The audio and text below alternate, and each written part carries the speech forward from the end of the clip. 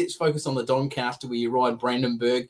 Very good, winning a couple of starts back. What'd you make of the George Ryder fourth last time? Yeah, he was very good in the George Ryder. Obviously 3-year-olds that run well in the George Ryder at weight for age against some of our better ones.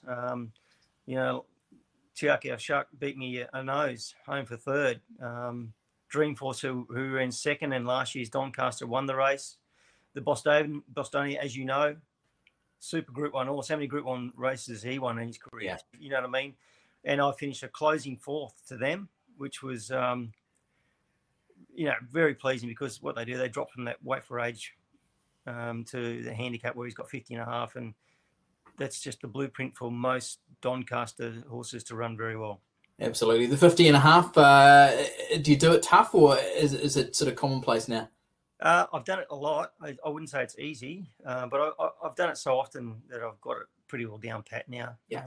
You try and it's almost to the hour that you get your body to the day, so I know it's required. It's not easy, but because I'm not small, but it's sacrifices you make to get these, to hopefully get victory in these big races.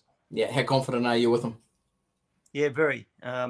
He's after the rider, I noticed, and which I was very pleased to see, that he had a really big blow, and across his loins he blew up a big. So I said to John, this horse, he doesn't have to improve much, but he will, because of his fitness levels weren't there. Yep. He had a pretty, I'd say even better than astounding gallop on Tuesday. He worked unbelievable Tuesday.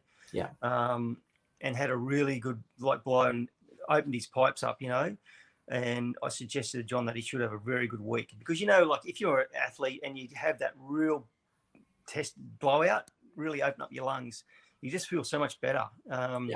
And from all reports, I've spoken to John a few times, he's had a terrific week. So from a good draw with a lightweight, you can't imagine him not running well.